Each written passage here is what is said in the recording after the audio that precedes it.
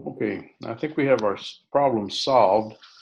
We'll see in the next few presentations if it's indeed solved or not. Okay, this is section 14.9, force, vibrations, and resonance. It's a single slide video.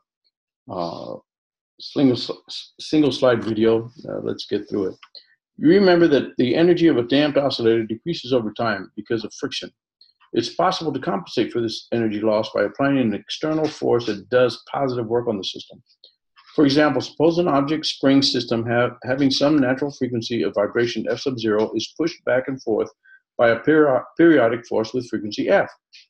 The system vibrates at the frequency f of the driving force.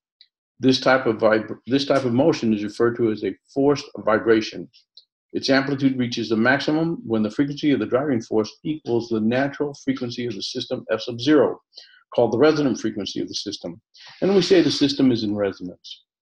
We just talked about the fact that a stretched string can vibrate in one or more of its natural modes.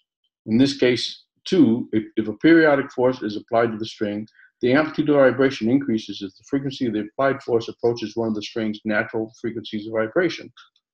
The figure illustrates one experiment that demonstrates a resonant condition. Several pendulums of different lengths are suspended from a flexible beam. If one of them, such as A, is set in motion, the others begin to oscillate because of vibrations in the flexible beam. Pendulum C, the same length as A, oscillates with the greatest amplitude because its natural frequency matches that of pendulum A, the driving force. Another simple example of resonance is pushing a child on a swing, which is essentially a pendulum with a natural frequency that depends on its length. If the timing of the pushes is right, the amplitude of the swing is increased. This timing corresponds to a frequency equal to the natural frequency of the swing. If the energy put into the system per cycle of motion equals the energy lost due to friction, the amplitude remains constant.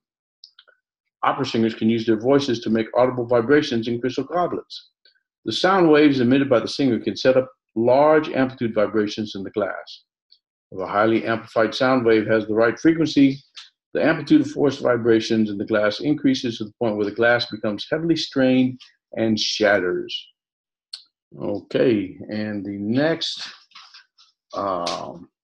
section is 14.10.